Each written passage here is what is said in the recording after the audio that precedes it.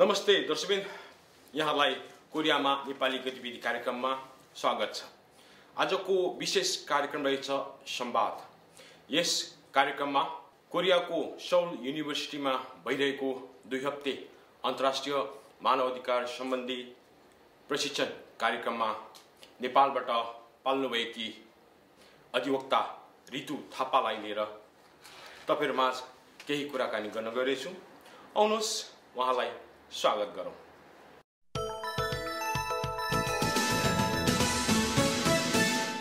नमस्ते, तपाईलाई हाम्रो यस कार्यक्रममा स्वागत छ। धन्यवाद। अब यो कोरियामा हेर्दाखेरि अहिले एकदमै जाडोको मौसम बढिरहेछ। तपाईको कोरियाको बसोबास चाहिँ कस्तो भइरहेछ त? कोरियामा नेपालभन्दा एकदम जाडो छ, तर आफूलाई चाहिँ मैले यहाँ ढालिराखेको छु यहाँको वातावरणसँग। अब तपाईलाई मैले अहिले भर्खरै हाम्रो दर्शकहरूलाई चाहिँ अब अधिवक्ता भनेर चाहिँ परिचय गराइसके। त्यो भन्दाखेरि पनि तपाईले आफूले आफ्नै परिचय विस्तृत रूपमा हाम्रो दर्शकहरूलाई दिए कसो होला त? नमस्कार, म अधिवक्ता ऋतु थापा मगर। म काठमाडौँमा बस्छु नेपालमा, र मेरो ल फर्म चाहिँ कुमारी पार्टीमा हाम्रो एउटा अर्गनाइजेसन छ, आदिवासी महिला कानुनी सचेतना समूह। त्यसबाट चाहिँ हामीले चाहिँ महिला तथा बालबालिकाहरूलाई र विशेष गरेर आदिवासी जनजाति जसको चाहिँ आर्थिक स्थिति कमजोर छ उहाँहरूलाई चाहिँ हामीले निःशुल्क कानुनी सेवा प्रदान गर्दछौँ।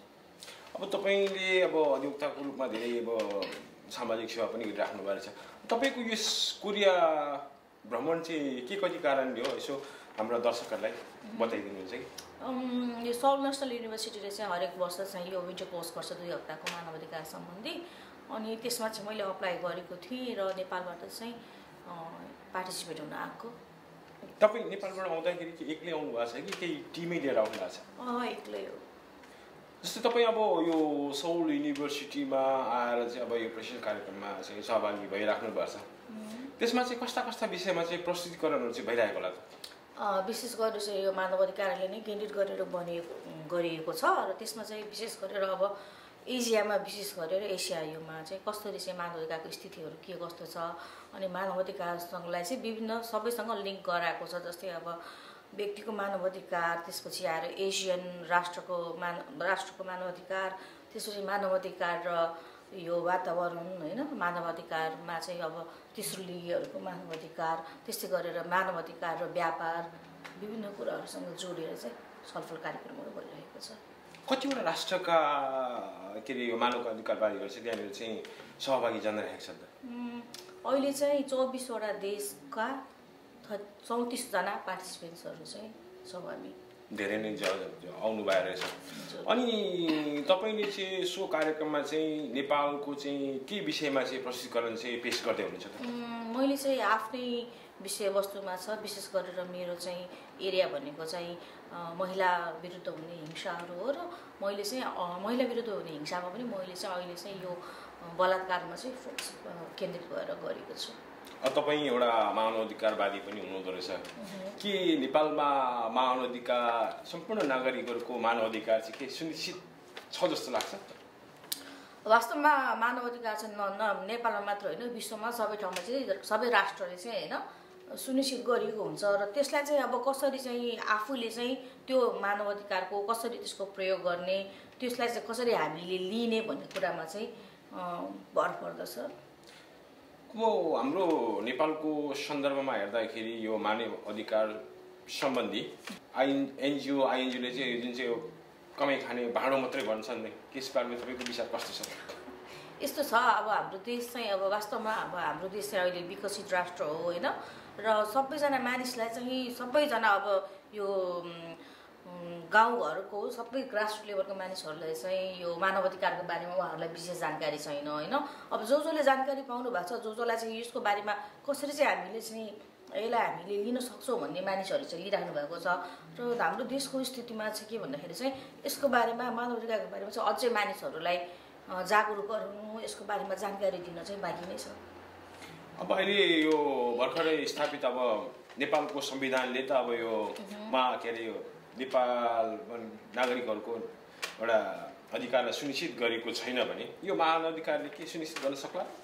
होइन होइन त्यस्तो होइन। नेपालको अहिलेको यो हालेको संविधानले पनि मानव अधिकारको कुराहरूलाई चाहिँ थुप्रै फन्डामेन्टल राइट मौलिक अधिकार भनेर त्यसमा चाहिँ हक अधिकारलाई चाहिँ स्थापना गरेको छ।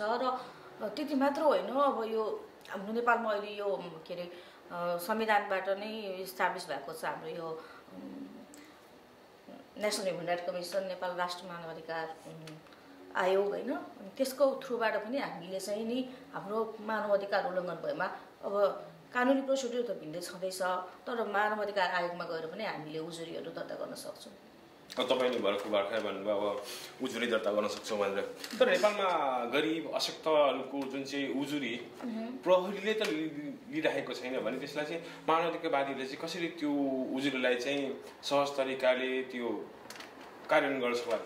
लिँदै नलिएको त होइन होइन, त्यस्तो छ। सबैजनालाई चाहिँ कसरी जाने भनेर त्यो प्रोसेसको बारेमा, त्यो प्रक्रिया जुन छ नि त्यो प्रक्रियाको बारेमा जानकारी नभएर हो। तर कुनै पनि प्रहरीकोमा अथवा चाहिँ कुनै पनि कानुनी व्यवसायीकोमा अथवा चाहिँ मानव अधिकार आयोगमा यदि कुनै पनि मानव अधिकार उल्लङ्घनको घटनाहरू आयो भने चाहिँ उहाँहरू सबैजनाले चाहिँ सक्दो चाहिँ आफ्नो तर्फबाट सहयोग चाहिँ गर्नुहुन्छ। अघि पनि मैले तपाईँलाई भने अब यो मानव अधिकारवादीहरू चाहिँ एउटा पैसा कमाइ खाने एउटा भाँडो भन्ने पनि भयो। अनि यो अधिवक्ताहरूले पनि आफ्नो जुन चाहिँ यो जुन पीडित जुन क्लाइन्ट्सहरू भनौँ न उहाँहरू चाहिँ आउँदाखेरि पनि महँगो शुल्क लिने हो त्यस्तो भन्छ। खासमा यो अधिवक्ताहरूको शुल्क चाहिँ कति छ बताइदिनुहोस् हुन्छ हाम्रो दर्शकहरूलाई? खासमा एक्ज्याक्टली यसको चाहिँ यति नै हो भनेर चाहिँ छैन होइन। तर चाहिँ प्रोबोनोको हिसाबमा चाहिँ कतिजना कानुन व्यवसायहरूले चाहिँ निःशुल्क कानुनी सेवा सहयोगहरू चाहिँ प्रदान गर्दै आउनुभएको छ। र त्यसमा चाहिँ एक्ज्याक्टली यति नै हो भनेर चाहिँ नि यति नै पैसा लिनु पर्दछ भनेर छैन। अब क्लाइन्टको अवस्था हेरेर अब कसैले चाहिँ नि बेसी पे गर्न सक्नुहुन्छ भने चाहिँ उहाँहरूसँग धेरैले लिनुहुन्छ। यदि कोही चाहिँ अब पीडितहरू जसको चाहिँ उसलाई दिने पैसा पनि छैन भने चाहिँ निःशुल्क पनि कानुनी सेवाहरू चाहिँ दिँदै आएको छ। तपाईँले एउटा मलाई भन्दा भन्दै तपाईँलाई एउटा जिज्ञासा लाग्यो, तपाईँले यो अदालतमा बहस गर्नु थालेको चाहिँ कति भयो होला? बहस गर्नु थालेको मैले 2000मा चाहिँ अधिवक्ताको लाइसेन्स लिएको।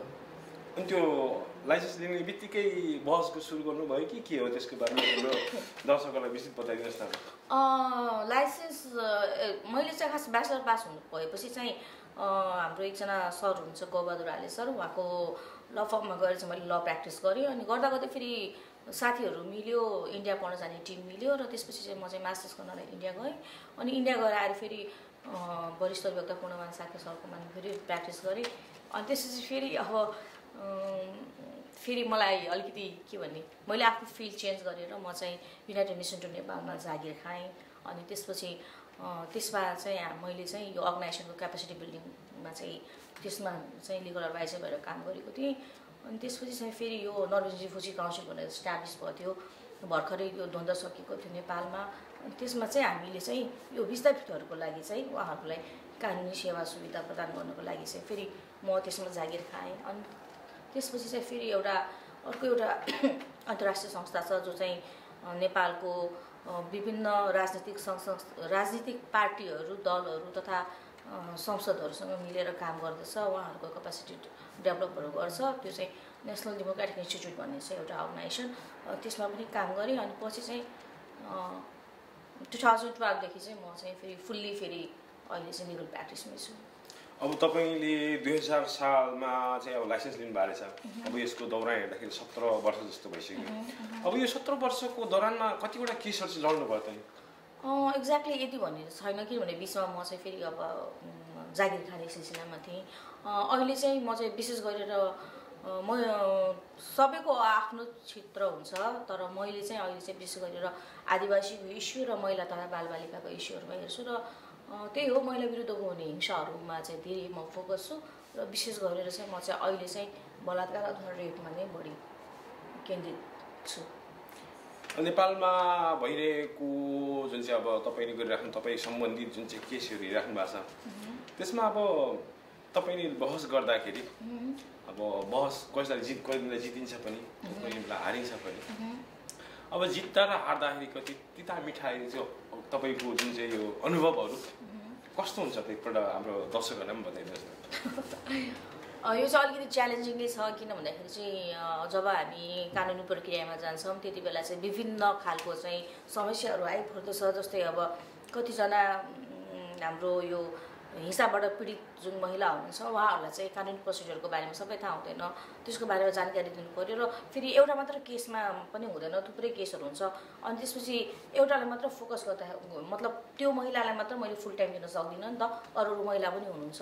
अनि त्यस्तो गर्दाखेरि चाहिँ कहिलेकाहीँ चाहिँ एकजना महिला चाहिँ आएर होल डे कार्यालयमा बसिदिनुहुन्छ कि अब उहाँहरूको आफ्नो पीडा हुन्छ नि त, अनि त्यो सुन्नुपर्छ। अनि त्यसबाहेक चाहिँ अब लिगल प्रोसिजरमा जाँदाखेरि चाहिँ अब हुन त अब यो महिला विरुद्ध हुने हिंसाहरूमा चाहिँ कतिवटा मुद्दाहरूलाई चाहिँ अहिले चाहिँ यो संक्षिप्त कार्यविधि अन्तर्गत चाहिँ छिटो छिटो कार्यान्वयनमा ल्याउने भनेको छ। तर कहिलेकाहीँ चाहिँ विभिन्न कारणवश चाहिँ यो प्रक्रिया चाहिँ अलिकति लामो पनि हुन्छ। अनि प्लस अब कहिलेकाहीँ चाहिँ अब च्यालेन्जिङ पनि छ। अब जस्तै अब एउटा यही बलात्कारकै मुद्दामा चाहिँ हामीलाई चाहिँ विपक्षीबाट अलिकति थ्रेट पनि आएको थियो होइन। अनि प्रोसिड्युरहरूमा पनि अलिकति झ्याउ छ किन भन्दाखेरि अब हाम्रो नेपाल चाहिँ त्यति विकसित भइसकेको छैन। अनि त्यसपछि मेडिकल उहरू जुन चेकअपहरू छ त्यसमा पनि विभिन्न खालको अब पीडितले त सबै कुराहरू भन्न सक्दैन नि त। अनि जस्तै अब प्रहरीकाबाट चिठी आउँदा पनि मेनली चाहिँ बलात्कार हुँदाखेरि हेर्ने भने कि महिलाको चाहिँ अब प्राइभेट पार्ट मात्र चेक गर भन्छ, अरू बडीहरूमा चेक गर भनेर भन्दैन होइन। त्यसले गर्दाखेरि पनि समस्या आउँछ। जस्तै उदाहरणको लागि चाहिँ मैले एउटा मुद्दा हेरेको थिएँ, त्यसमा चाहिँ आफ्नै बाबाले आफ्नै छोरीलाई चाहिँ माथि चाहिँ जुन यौन हिंसा गरेको थियो। अनि त्यसमा चाहिँ पछि हामीलाई थाहा भयो कि त्यो बाबाले चाहिँ उसलाई चाहिँ ओरल सेक्स पनि गर्दो रहेछ। अनि त्यसो गर्दाखेरि चाहिँ त्यो बालिकाको मुखभरि घाउ थियो कि, तर अब हामीले चाहिँ हेर्ने भनेको चाहिँ उसको चाहिँ अब त्यो पार्टमा चाहिँ चेकअपहरू त्यति बेला भएन। अनि त्यस्तो कुराहरू पनि छ जुन चाहिँ सानसानो कुराहरू हामीलाई अझ पनि अब हामी कहाँ पनि त्यो मेडिकल अपार्टसहरू सबै कुराहरू चाहिँ छैन नि त। त्यसले गर्दाखेरि चाहिँ अलिकति समस्याहरू पनि आएको छ। अनि प्लस अब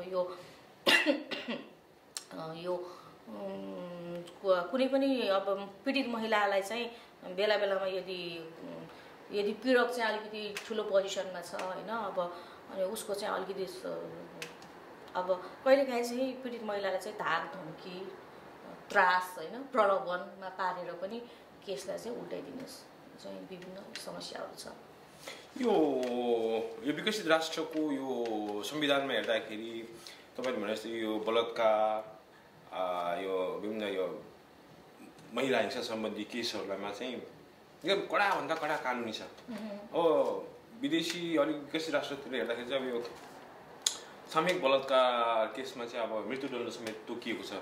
अब हाम्रो देशमा चाहिँ त्यति साह्रो यो कानुनी प्रभावकारी बन्नु सकेको छैन।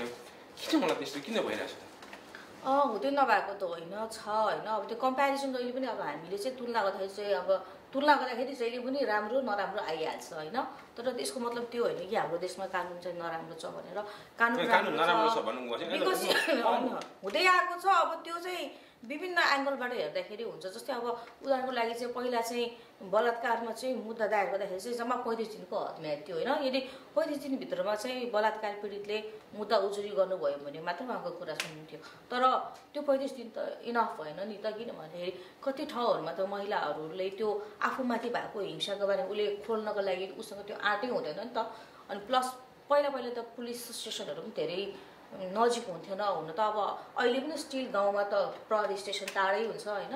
त्यस्तो कारणले गर्दाखेरि चाहिँ अहिले चाहिँ बढाएर 6 महिना पुर्याएको छ। अब यो बिस्तारै अब अहिले उसमा आइरहेको छ। मतलब त्यसमा पनि हामीले विभिन्न कुराहरूमा चाहिँ अब संशोधनहरू गरेर यसलाई सुधारमा ल्याएकै छौँ। अहिले जुन नेपाली जनमानसमा यो जुन न्यायपालिका सम्बन्धी जुन आस्था विश्वास र यो जुन मर्यादा छ नि त्यो एकदमै घटिरहेको छ। अब त्यो केस कुन केस भनेर सायद तपाईँलाई थाहा नै होला होइन। अब यसमा चाहिँ भित्री त नजाउँ, तर पनि त्यो तपाईँ एउटा सक्षम एउटा वकिल र एउटा अधिवक्ता भएको कारणले गर्दाखेरि अब यसलाई चाहिँ यो जनमानसलाई फेरि यो विश्वास दिलाउनलाई चाहिँ के गर्नु पर्ला तपाईँ वकिलहरूले त? अब सबै उसमा भइ नै रहेको छ नि। जस्तै फर इक्जाम्पल डक्टरले पनि कुनै पनि बिरामीलाई चेकअप गर्दाखेरि पनि कहिलेकाहीँ बिरामीको चाहिँ परिस्थिति कारणले चाहिँ उसको मृत्यु हुन्छ होइन। त्यसको मतलब चाहिँ नि डक्टर नराम्रो होइन नि त। त्यसो कहिलेकाहीँ चाहिँ अब भनिन्छ नि त अब हाम्रो यो न्यायपालिका कार्यपालिका र यो व्यवस्थापिका तीनजनामा चाहिँ चेक एन्ड ब्यालेन्स हुनुपर्दछ भनेर। त्यो ब्यालेन्स त मिलाइ नै राखेको छ। तर कहिलेकाहीँ चाहिँ अब यो विभिन्न अब मिडियाको थ्रु अथवा चाहिँ नि अब मानिसहरूको अहिलेको जुन अहिलेको यो हाम्रो यो फेसबुक ट्विटरहरूको थ्रुबाट पनि नेगेटिभ कुराहरू चाहिँ धेरै फ्लो हुन्छ होइन। त्यसले गर्दाखेरि चाहिँ नि मानिसहरूमा त्यस्तो भ्रम पनि परेको हुन सक्दछ। तर त्यसको मतलब चाहिँ नि न्यायपालिकामाथि चाहिँ विश्वास घट्नु भनेको होइन, किन भन्दाखेरि न्यायपालिकाबाट एकदम राम्रो राम्रो मुद्दाहरू पनि फैसला भएको छ। जस्तै अब योभन्दा अगाडि तपाईँले चाहिँ लोकमान सिंहकै मुद्दा हेर्नुहोस् न होइन। लोकमान सिंहको जो मुद्दालाई चाहिँ तपाईँले चाहिँ सकारात्मक लिनु भएको छ होइन। सुरुमा त उहाँमाथि त कसैले पनि औला चढ्न सक्नेको थिएन नि त। तर चाहिँ नि पछि चाहिँ नि लिगल प्रोसिड्युरबाट कानुनी प्रक्रियाबाट चाहिँ त्यो मुद्दाको फैसला भयो नि त। त्यसलाई चाहिँ अब सबैजना नेपालीहरू सबैजनाले त्यसलाई स्वागत गर्नुभयो र अदालतप्रतिको फेरि विश्वास चाहिँ बढेर आयो। हामी चाहिँ अलिकति यो हाम्रो पाठ अलिकति यो न्यायपालिकातिर गयो। अब मानव अधिकारपट्टि जाँदाखेरि नेपालमा अब यो गाउँघरतिर यो अझै पनि यो बोक्सीको आरोप लगाएर मलमूत्र खुवाउने यो त सिधै हेर्दाखेरि सिधै मानव अधिकार हनन मात्र नभएर एउटा अपराध हो नि। त्यसलाई पनि कानुनी प्रक्रियाबाट राम्रो तरिकाले कारबाही गर्न सकिरहेको छैन। अब यस्तो विषयलाई चाहिँ कसरी चाहिँ ती व्यक्तिहरूको पनि अधिकार सुनिश्चित गर्न सकिला त? हुन त अब हाम्रो नेपालमा यो सम्बन्धी निर्देशिका आइसकेको छ र अब यसलाई चाहिँ छिट्टै नै कानुन बनाएर फेरि ऐन बनाएर पनि लागू भइरहेको छ। र विभिन्न कारणवश अब विभिन्न अब यो हाम्रो सोसल सामाजिक परिस्थिति अनि धार्मिक परिस्थिति र अब हाम्रो यो पहिलेदेखि चलिआएको रीतिरिवाजले गरेर चाहिँ अलिकति जो चाहिँ महिला अलिक कमजोर छ, जसको चाहिँ अब एकल महिला होइन, अलिक त्यसमाथि अझ दलित उसबाट आएको, अनि त्यसमाथि अब उसको चाहिँ उसको पछिमा भुलिदिने मान्छे कोही छैन भने चाहिँ त्यो महिलालाई चाहिँ बोक्सीको आरोप लगाएर धेरै चाहिँ गरिएको छ। र हामीले कुनै पनि अहिलेको त्यो हेर्दाखेरि चाहिँ केसहरू हेर्दा पनि कुनै पनि धनी महिला, पढे लेखेको महिला होइन, अलिकति बोल्न सक्ने महिलालाई चाहिँ बोक्सीको आरोप लगाइएको छैन। र जति पनि भएको छ यो चाहिँ कमजोर वर्गमाथि नै बोक्सीको आरोप लगाएर चाहिँ उसलाई चाहिँ विभिन्न प्रकारको अमानवीय कार्यहरू गर्दै आइरहेको छ। र त्यसको विरुद्धमा चाहिँ उजुरी गएपछि चाहिँ प्रहरी अथवा प्रहरी न्यायपालिका सबैबाट चाहिँ त्यो महिलालाई चाहिँ न्याय दिलाउनलाई चाहिँ प्रयास नै भइ नै रहेको छ। र अब यो चाहिँ गैर कानुनी कार्य पनि हो र यो कार्यलाई चाहिँ हटाउनको लागि चाहिँ नेपाल सरकारले पनि सक्दो प्रयास गरिरहेको छ। यो कस्तो दुःखद कुरोहरू हुन्छ भन्दाखेरि अब हुन त तपाईँले भन्नुभयो अब त्यो चाहिँ अब देखिएको हुन्छ, त्यो चाहिँ अब बोक्सीको दोष लगाएर अब विभिन्न किसिमको अपराधिक गतिविधिहरू गरिरहेको चाहिँ देखिने। तर कस्तो हुन्छ भने यो घरभित्र पनि महिला हिंसाहरू भइरहेका छन्। ती महिला हिंसा सम्बन्धी जुन चाहिँ कानुनी प्रक्रियाहरू चाहिँ कस्तो छन् त? घरबाट हुने हिंसा अब कतिजना महिलाहरूले चाहिँ अब आफूमाथि भएको हिंसाको बारेमा खोलेर बोल्न सक्दैन होइन। र किन भन्दाखेरि अब हाम्रो देश नै प्रतिशोधात्मक देश, अनि त्यसै कारणले चाहिँ विभिन्न कारणवश अब अहिले पनि घरेलु हिंसा नियन्त्रण सम्बन्धी ऐन त आइसकेको छ नि त होइन। तर स्टिल अब यसमा पनि कति धेरै समस्याहरू छन् त। जस्तै महिलाले आज मैले चाहिँ मेरो श्रीमानको विरुद्धमा मैले उजुरी गरेँ, मेरो श्रीमानबाट म चाहिँ प्रताडित भएर मैले उजुरी गरेँ, फेरि भोलि गएर ब्याक त फेरि मलाई मेरै घरमा हुनुपर्दछ होइन। त्यसो भए चाहिँ फेरि डबल भिक्टिमाइज हुने चाहिँ डर अझै पनि छ। हुन त नेपालमा चाहिँ विभिन्न ठाउँहरूमा चाहिँ सेल्टरहरू पनि दिइएको छ होइन घरेलु हिंसा पीडितको लागि, तर त्यो सर्ट टाइमको लागि दिएको छ नि त। अब सबै महिलाले चाहिँ अब श्रीमानको विरुद्धमा लाँदाखेरि त इकोनोमिकली पनि त अब आर्थिक स्थिति पनि उसको बलियो हुनु पऱ्यो नि त। आफ्नो परिवारको चाहिँ विरुद्धमा गएर भोलि फेरि उसलाई त बाँच्नु परेको छ होइन। त्यस्तो कारणले गर्दाखेरि चाहिँ नि अब कति समस्याहरू चाहिँ छन त छ। तर चाहिँ अब पहिलाको कम्पेरिजनमा चाहिँ अहिले चाहिँ महिलाहरूको अधिकारको लागि चाहिँ थुप्रै राम्रो राम्रो कानुनहरू आएको छ। जस्तै अब यो वैवाहिक बलात्कारको कुराहरूको अब त्यसमा सम्बन्धी कानुन आएको छ होइन। घरेलु हिंसा सम्बन्धी कानुन आएको छ। त्यस्तै गरेर काम गर्ने हुने कार्यस्थलमा हुने यौन हिंसाको विरुद्धमा चाहिँ कानुन आएको छ। र अहिले चाहिँ राम्रो राम्रो कुराहरू पनि हुँदै आएको छ। तर मान्छेहरू भन्नमा गर्छ कानुन त आएको त छ, तर त्यो अक्षरमा मात्रै सीमित छैन, कार्यान्वयन हुन सकेको छैन। त्यसलाई कार्यान्वयन गर्ने जुन प्रक्रियाहरू छ त्यसमा चाहिँ धेरै त्रुटिहरू पनि छ भन्ने कुरोहरू आइरहेछ। अब यसलाई चाहिँ कसरी परिमार्जित गरेर लाने? डेफिनेटली अब कानुन त आएको छ होइन। कानुन आएर मात्र पनि हुँदैन त, त्यसको त त्यो कानुन चाहिँ जब सफल मानिन्छ जब चाहिँ त्यसको चाहिँ पूर्ण रूपमा प्रयोग हुन्छ होइन र पूर्ण रूपमा प्रयोग चाहिँ अब विभिन्न कारणवश मैले अघि पनि भने अब हाम्रो देश चाहिँ अहिलेसम्म त्यति विकसित भइसकेको छैन सबैले चाहिँ यो चाहिँ हिंसा हो भनेर पनि अहिलेसम्म इन्टरनलाइज अथवा चाहिँ आफैलाई यो हिंसा हो भनेर मानेको छैन अहिले पनि हाम्रो समाजमा चाहिँ श्रीमतीले चाहिँ भात दडायो भने थप्पड हान्नु चाहिँ त्यसलाई चाहिँ सामान्य रूपमा लिइन्छ होइन तर त्यो त एक प्रकारको हिंसा हो नि त त्यसको बारेमा चाहिँ मानिसहरूको लागि पनि अलिकति अवेर पनि भइसकेको छैन र अब सबैजना चाहिँ यसमा चाहिँ अलिकति चनाखो भएर नि होइन यस्तो कार्य हामीले गर्नु हुँदैन भनेर चाहिँ यसरी चाहिँ हामीले न्यूनीकरण चाहिँ गर्न सक्छौँ र प्रोसिड्युरमा यो जुन यो प्रक्रियामा पनि छिटो छरितो न्याय दिएर पनि मानिसहरूको चाहिँ विश्वास जितेर यसलाई चाहिँ अझ हामीले विकास गर्न सक्छौँ। तपाईसँग यसरी भेट भएर कुराकानी गर्दा धेरै खुसी पनि लागिरहेछ। नेपालको जुन चाहिँ महिला सम्बन्धी यो जुन चाहिँ यो बलात्कार सम्बन्धी केसहरू पनि धेरै बुझ्न पाइयो धेरै खुसी लागिरहेछ। अब हुन त तपाईँले अब 17 वर्षमा त्यत्रो गरिराख्नुभयो अब बहसहरूमध्ये होइन बहसहरू गरिराख्नु भएको छ त्यसमा तपाईँलाई भनौँ न मैले गरेको बहस र मा चाहिँ एकदमै खुसी भनौँ न एउटा मान्छे गर्व गर्ने पनि त्यस्तो केसहरू पनि हुन्छ त्यस्तो केही छ भने बताइदिनुहुन्छ कि?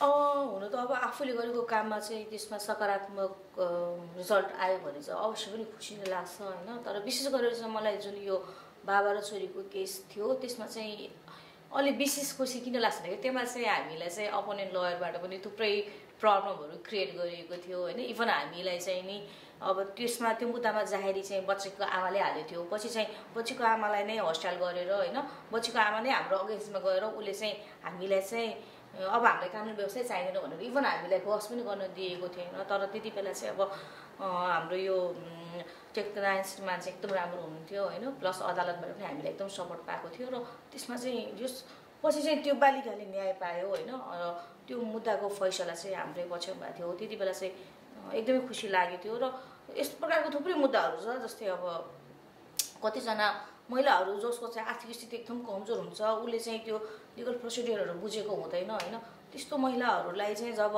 अब उसको पक्षमा फैसला हुन्छ ऊ रियल भिक्टिम हो तर चाहिँ अब विभिन्न कारणवशले चाहिँ मेडिकल प्रब्लम विभिन्न यो लिगल प्रब्लमले गरेर उसले त्यो प्रमाणहरू चाहिँ सबै जुटाउन सक्दैन र त्यो अब अदालतमा पनि जहिले पनि प्रमाणै हेर्छ नि त मुद्दा फैसला गर्दाखेरि रोएको कराएको त हेर्दैन त्यस्तो स्थितिमा चाहिँ अब जब चाहिँ त्यो महिलाले रियल भिक्टिमले चाहिँ उसले चाहिँ न्याय पाउँछ त्यति बेला चाहिँ एकदमै खुसी लाग्छ।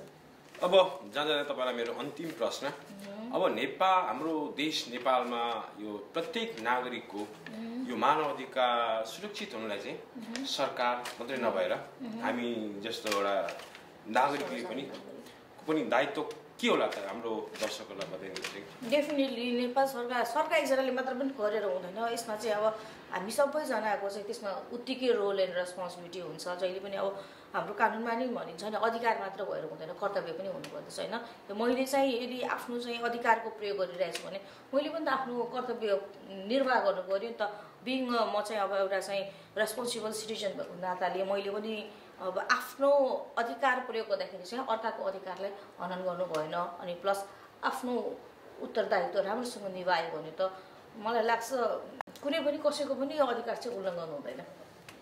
अब अन्तमा हाम्रो दर्शकहरूलाई केही भन्नु छ कि तपाईँ? मलाई यहाँ आएर चाहिँ केही बोल्ने मौका दिनुभयो प्लस आफ्नो देशको एक्सपिरियन्सको बारेमा केही अनुभवहरू चाहिँ राख्ने मौका दिनुभयो यसको लागि धेरै धेरै धन्यवाद। कोरियामा जाडो छ न्यानोसँग बस्नु होला। हस् तपाईँको यस्तो अमूल्य समय दिनुभयो त्यसको लागि धेरै धेरै धन्यवाद। नमस्ते।